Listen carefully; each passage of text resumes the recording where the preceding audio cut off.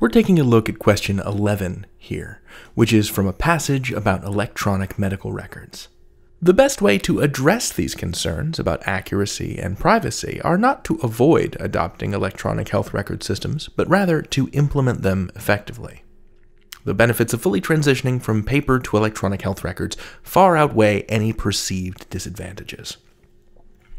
Okay, so our choices are this underlined thing, which is the no change option, are. That's choice A. Choice B is have been. Choice C is had been. And choice D is. And whenever I see a bunch of different verb forms here in the choices, I know that one of the things I'm going to have to check for is subject-verb agreement. We're looking for agreement in both tense and number. Tense is when something happened. Is it happening now? Did it happen in the past? And number is about whether or not the subject of the sentence is singular or plural. Are we talking about one thing or more than one thing? And subject-verb agreement questions will show up between 1 and 3 times on test day. Now, real quick, let's review what's the subject of a sentence. It's not just what the sentence is about, it's a specific function in grammar. So the subject of a sentence is the noun in the sentence that performs the main verb. So in the sentence, Balthazar eats a sandwich, we have 2 nouns, right? We've got Balthazar and we've got sandwich, but only one noun is performing the main verb, which is eats. Who's doing the eating? Balthazar is.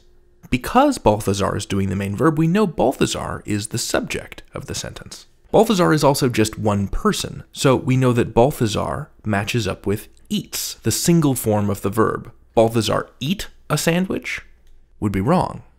A side note here, in English, plural nouns gain an S, but plural verbs lose an S.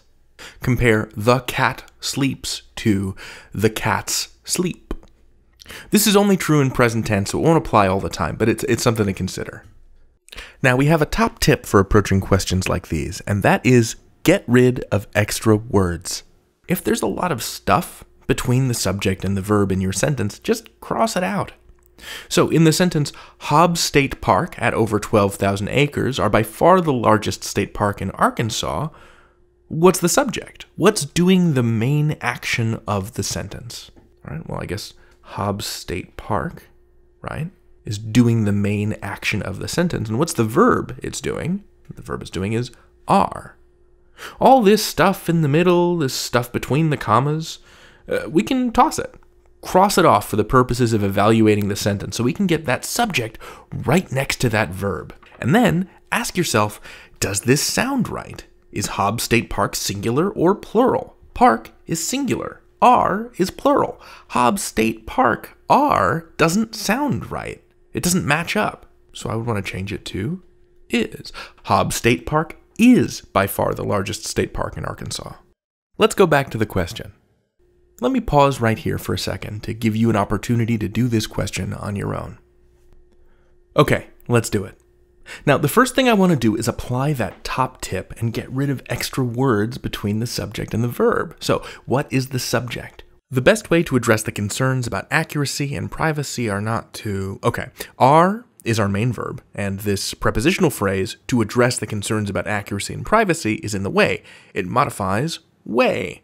The best way to do this are not to do this, but rather to do that. And simplifying the sentence that way reveals that our subject is way. And our main verb is are. The best way are. And that's weird. Way is singular, and we want the singular form of a verb. So is, not are, right? So that means D is probably our answer, but let's just cross out the plural options and then make sure, because choice C, had been, could agree with a singular subject. They had been, she had been, we had been. Let's say goodbye to choice A, which is the word are, and choice B, have been, because have been is plural in the way that are is plural. So that takes care of number agreement. And now we're looking at tense agreement. Should we choose C or D? Past tense or present tense? Well, the best way to look for tense alignment is to look for other verbs in the rest of the paragraph, and then find out their tenses. So let's read into the next sentence. The benefits of fully transitioning from paper to electronic health records far outweigh any perceived disadvantages. Okay, so the subject is benefits, and the verb is outweigh. So benefits outweigh, that's in the present tense. It's a general statement of fact. So let's carry that back to our choices. We're looking for a present tense option, and that leaves only D. C is in past tense, and that means it doesn't match. So D is our answer. Let's review our strategy. First, find the subject of the sentence and place it right next to the verb. What's the word that is performing the main action? That's our subject. Then match number. Does the subject agree in number with the verb? If the subject is singular, then it needs a singular form of the verb. If the subject is plural, then it needs a plural form of that verb. Finally, keep verb tense consistent and logical. For example, if the verbs in the paragraph are in the past tense, you'll need a good logical reason to use a verb in any other tense. It's usually better to keep them all in the same tense. Once you determine what the subject is, questions like these fall into place. Good luck out there. You've got this.